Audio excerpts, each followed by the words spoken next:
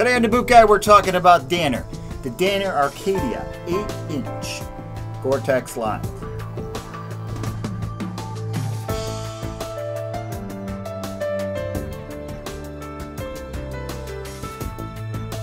So what makes the Danner ACADIA 8-inch GORE-TEX line so special? GORE-TEX, of course.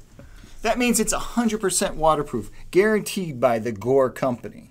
What else makes the ACADIA really nice is this Vibram sole. This is probably the bounciest Vibram sole that I've ever tried on and have seen others put on and been like, wow, that's bouncy.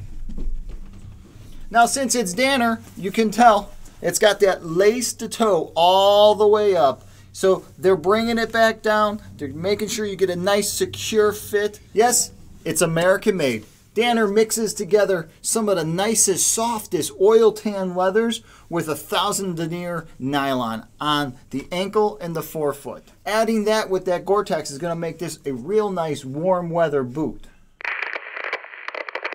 Now, who did Danner have in mind on this boot? Well, of course, officers, law enforcement, tactical, or just guys who love a nice 8-inch black waterproof boot. You know, it is Danner, so it's a complete sew down welt all the way around, which means this boot is recraftable, resolable. That's right, you can send it back to Danner and they'll put new soles on it. For a price, of course.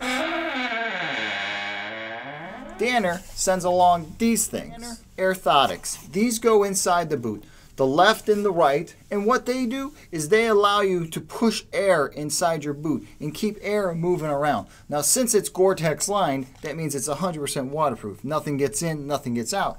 But it does breathe, and it's a little bit harder sometimes with a GORE-TEX boot that has Cordura and leather mixed together to get that moisture to push out. So by creating these, Danner has basically created a bellousing system that pushes air inside the boot, keeping the environment nice and comfortable inside your boot. One thing that is overlooked with all the ACADIA boots is how lightweight they are in comparison to other Danners.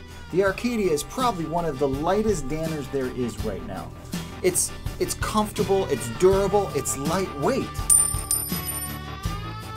So that's the Danner ACADIA. If you've ever worn this model or the insulated model, please comment below. Let guys know what they can expect out of this boot. Also, don't forget to hit my subscribe button below. And if you should have any questions about this Danner or any Danner boots or any boots in general, please feel free to email me. Until the next time, I'm the Boot Guy. Thanks a lot for watching.